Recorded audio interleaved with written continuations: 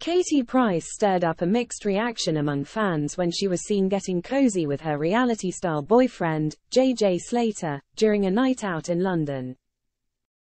The 45-year-old, mother of 5, has been romantically linked to the 31-year-old Married at First Sight UK star since the beginning of last month. They were seen together at a live recording of Grace Eleanor Keeling's podcast, Saving Grace, at the London Palladium Theatre. While Katie took to the stage to answer questions, JJ was backstage.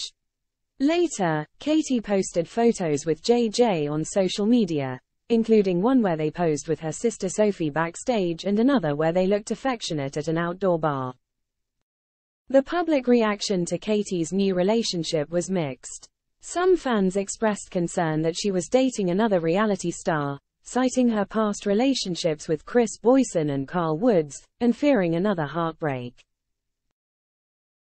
They urged her to take some time for herself. Others defended Katie, asserting her right to date whoever she chooses and wishing her happiness in love despite her past experiences. The debate on social media ranged from skepticism about JJ's intentions to empathy for Katie's search for love in the public eye.